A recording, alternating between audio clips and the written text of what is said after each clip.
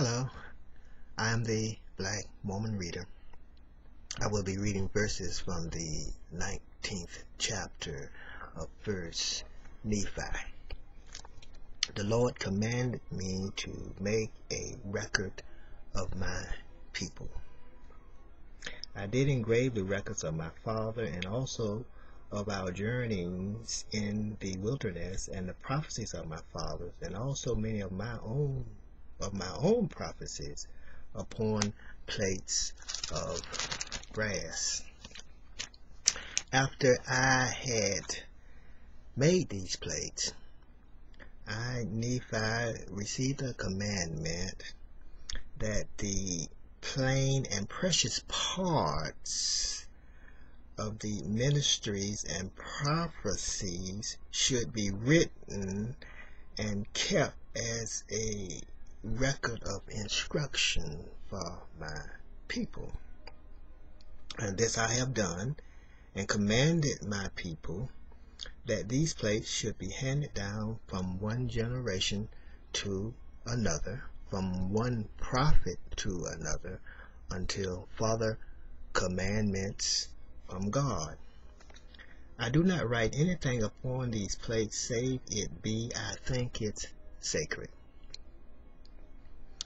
For things which some men esteem to be of great worth,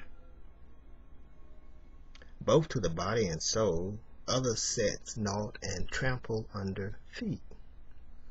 Yea, even the very God of Israel, men trample under feet. They set him at naught, at zero, and hearken not to the voice of his counsel. But behold, he cometh according to the words of an angel in 600 years from the time my father left Jerusalem. And the world shall judge him to be a thing of naught, a zero. They scourge him, and he suffers it. They smite him, and he suffers it. They spat upon him, and he suffers it. All because of his loving kindness and his long suffering towards the children of men. And the God of our fathers, of Abraham, of Isaac, and Jacob, yielded himself into the hands of the wicked to be lifted up, according to the words of Zenoch, and to be crucified according to the words of Nathan, and to be buried in a tomb according to the words of Zenos. He spake concerning 3 days of darkness, a sign given of his death unto those who shall inhabit the isles of the sea of the land of promise. Who are the house of Israel? Those of the land of promise, the isles of the sea, are of the house of Israel. For thus spoke the prophet, the Lord shall surely visit all the house of Israel at that day. And those who are in Jerusalem, says the prophet, they shall be scourged by all the people, because they crucified the God of Israel, and turned their hearts aside, rejecting signs and wonders, and the power and the glory of the God of Israel. They shall perish and become a hiss and a byword, and be hated among all nations. Nevertheless, when that day cometh, when they no more turn aside their hearts against the Holy One of Israel, he will remember the covenants which he made to their fathers. Then he will remember the land of promise, and all the people who are of the house of Israel.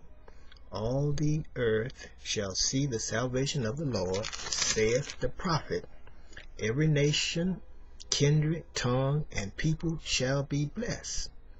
I, Nephi, have written these things unto my people, that perhaps I might persuade them that they should remember the Lord.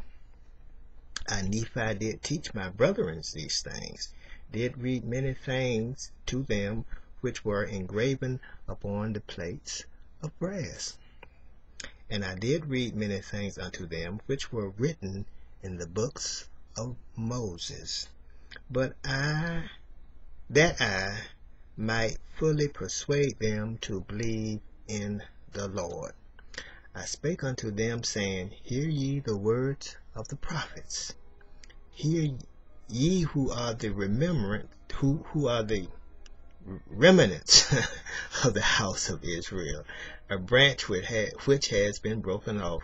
Hear ye the words of the prophet, which were written unto all the house of Israel. I will stop here with a question. Just who are the members of this house of Israel? How big is this house of Israel? And on that note, this is the Black Mormon Reader. Until next time.